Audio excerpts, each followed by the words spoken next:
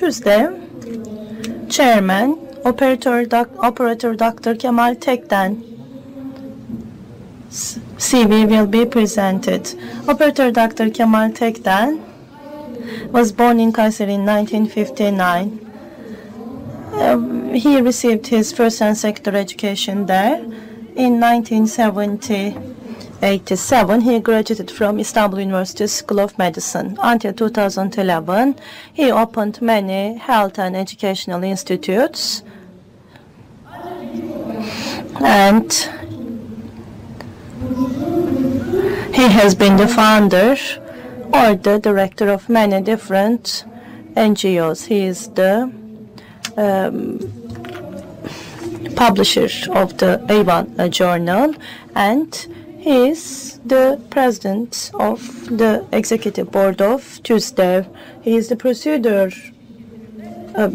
he is also the executive board president of the company Tekden Fen, which is the producer of the Ertuğrul Diriliş soap opera. And he has 2 books which were published. Distinguished Minister, dear guests,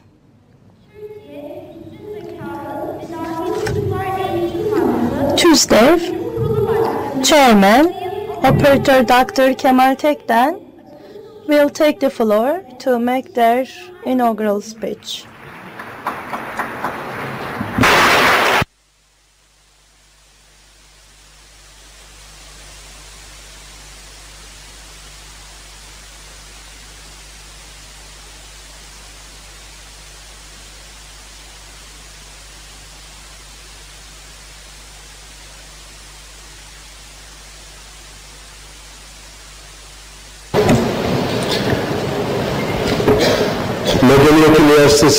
Well, distinguished rector of Medeniyet University, provincial national education director, distinguished guests, ladies and gentlemen, dear education and training representatives.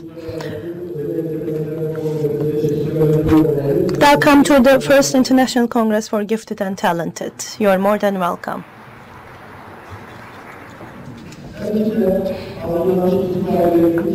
Well, in terms of the nature of its scope, probably this is one of the most comprehensive conventions in a very comprehensive field of study. We have 8 international participants who will be enlightening us about our field.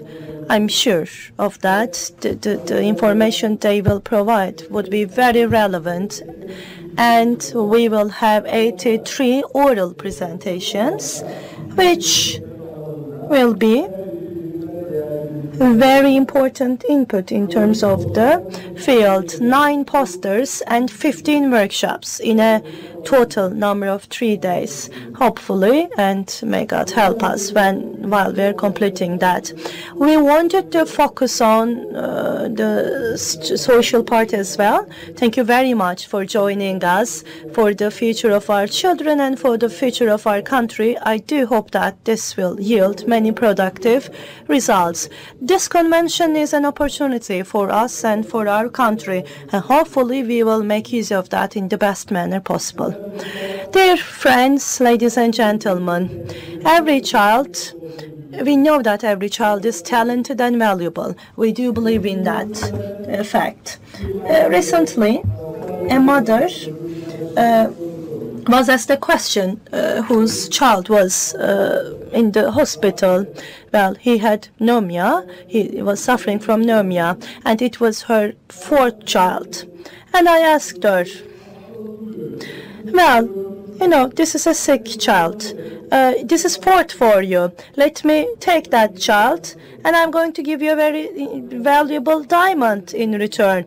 And she gave me the strictest look. She said, never ever. I won't trade this child of mine for anything in the world.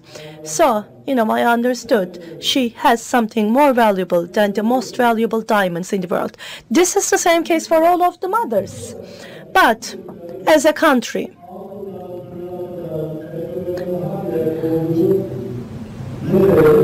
To what extent are we aware of the fact that all of the children are more valuable than oil, diamonds, money?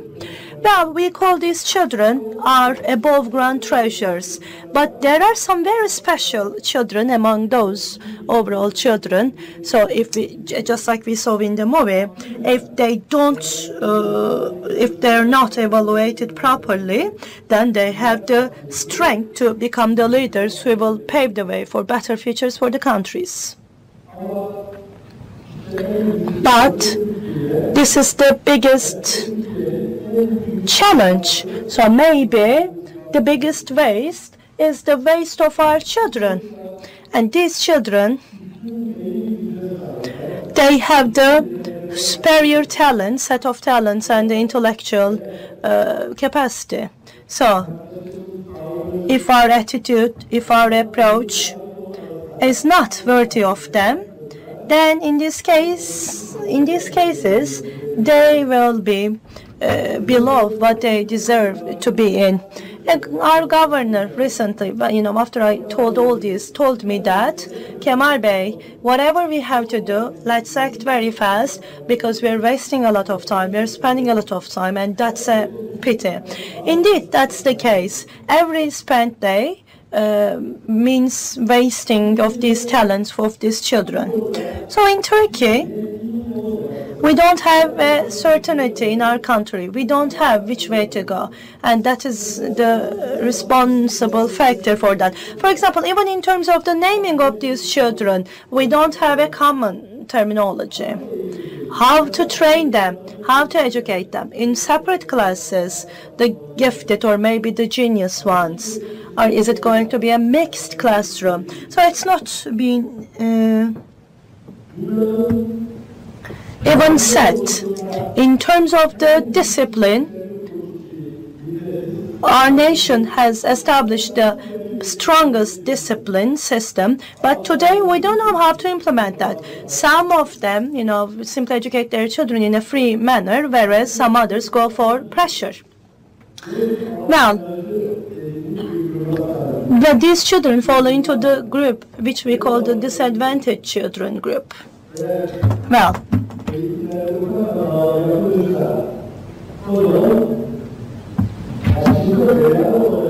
if their education and training is not proper, then they might cause trouble as well. So it's such a sensitive issue that we have to join forces, including all of the stakeholders, the NGOs, the relevant institutions,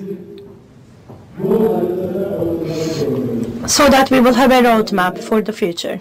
Otherwise, we will be burying our heads in the sand, and that means even more wasted years. The families are in great trouble. That's their problem. How are we going to educate these children? So in normal, shall they go to normal schools with normal classes? But it's not sufficient for them. So, they need more. They need more methods. We have many families who are asking for this. The educators, they are also in a certain trouble because they don't know, how to train these children or sometimes approach them. So on one hand, there is a sort of a molding education attitude, which is sort of looking at a standardized manner. On the other hand, we have the groups of fairs. When they dominate children, then it means we lose them. Picasso says that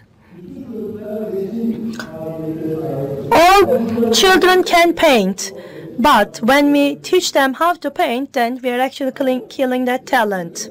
So when we tell them, when we put them in a shape, in a format, this is how you paint, then that talent of painting is gone forever. Another Western thinker says that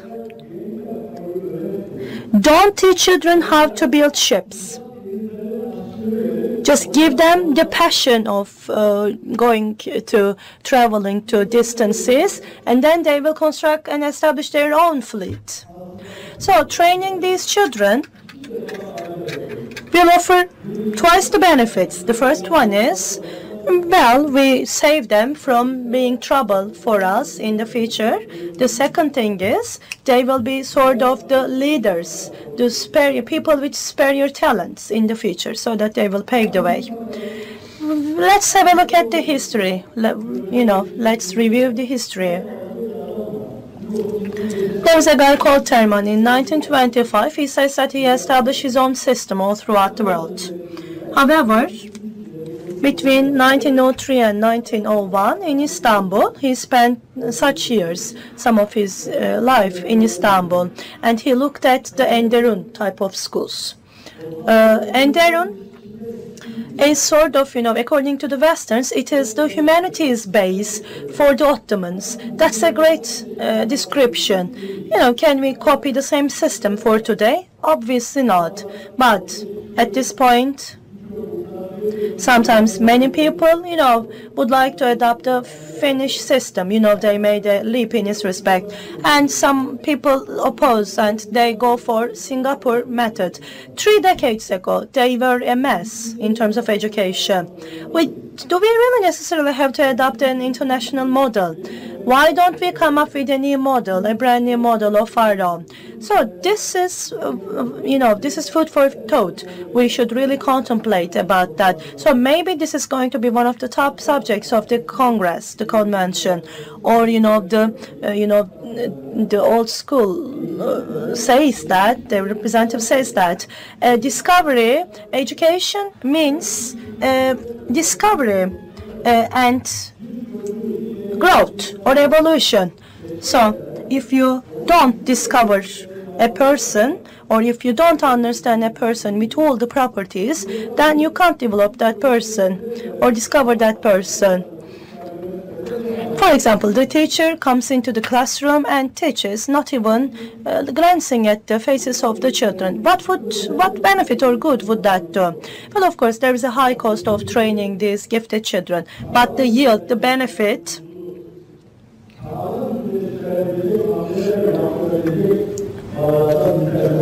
would be perfect in terms of making lives, which would be extended and stretching for many centuries. This is what we see in the developed countries. We call them in the above ground treasures. When we look at the global cases, those who are not aware of their above ground treasures and cannot utilize them sufficiently, they can't simply keep them, retain them. They become they're vanishing. Niger, for example, in terms of these treasures, they are very rich in uranium. And in terms of gold mines, they are the second richest country in the world. But right now, they're the poorest because, they can't simply help that because they are colonized. They can't make use of their richness in terms of the treasures and the human resources.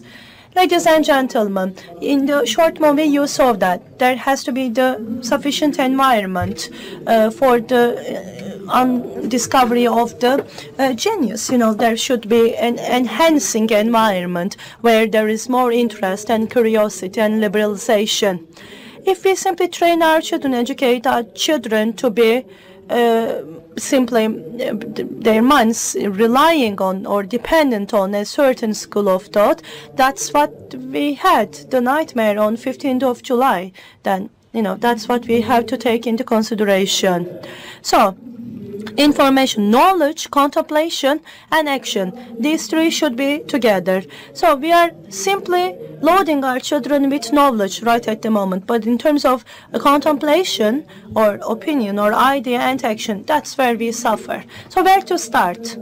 We have Rodin's the thinking man sculpture. Someone has to remove that because it is located in the garden of the asylum, the psychological hospital,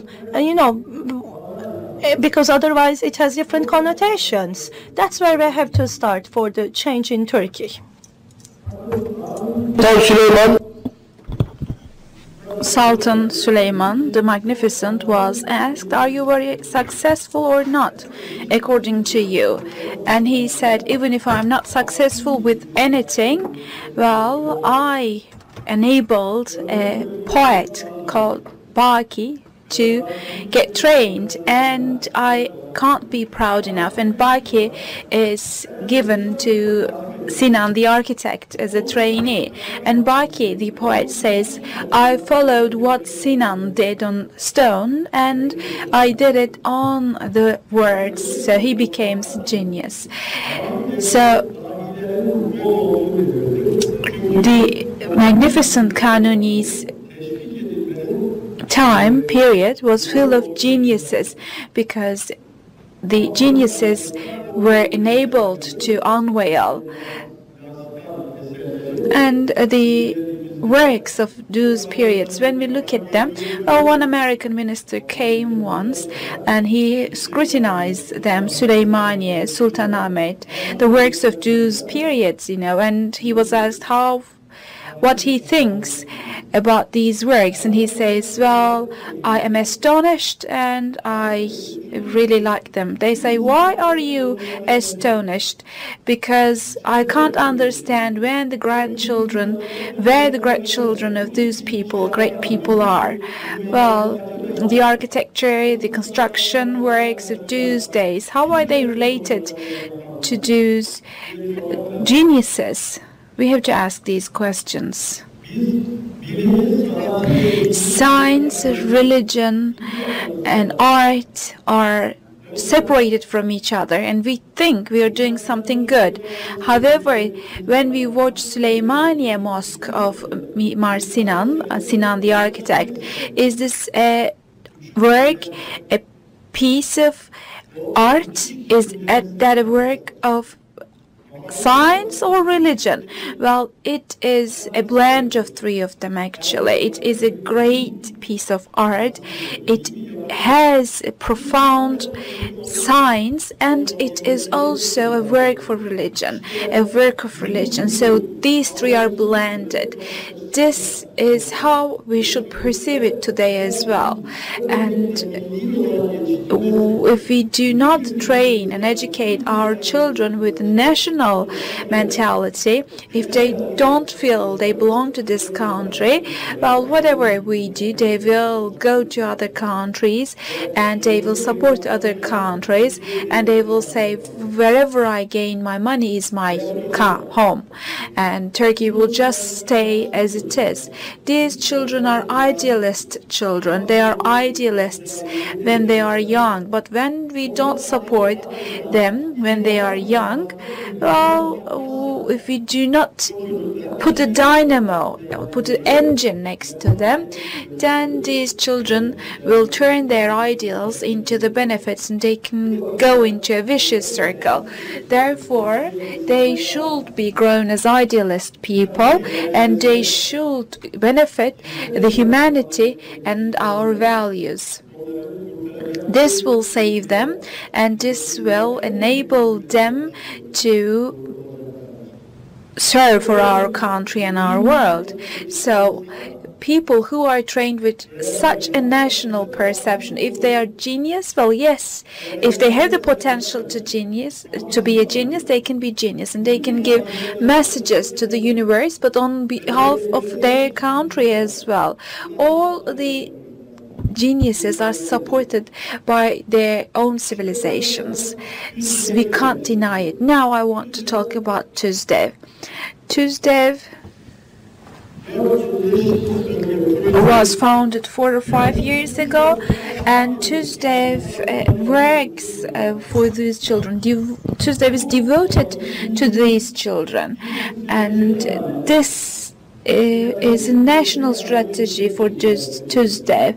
We're working to make it a national strategy, and we are only working for it, and hopefully we can realize it enough, and with your support, with your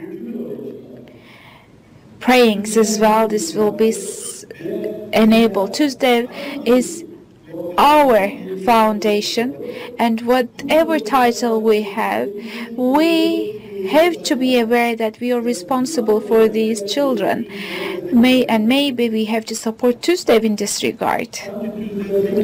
Well, of course, TUZDEV by itself can't achieve a lot. But with your support, with the support of the government, TUZDEV will be gaining more power and it can reach many places, maybe even beyond the borders of Turkey. I would like to thank you. First of all, I would like to thank our dear protocol for being here, and I would like to thank those who have been involved with the works, like Mr. Arif from TÜBİTAK, and I would like to thank the keynote speakers, foreign speakers, and people who will be delivering presentations. And I would like to thank the devoted people of the organizing committee, Nuri Özkan, Önder Avcı Bey, and all the others. Thank you. And you participants, thank you for being here, and thank you our children for being here. They are here to show themselves, and thank you members of the press. Our sponsor is Tekden Group. Thank you. And Tekden Film produced the movie we have shared with you in the beginning. And Habib Kızıltaş, thank you very much. The theme of the Congress is revival with above ground treasures. I hope that we will achieve our target, and I hope that our Congress will give us great benefits and will benefit our country. Thank you very much, and regards to all of you.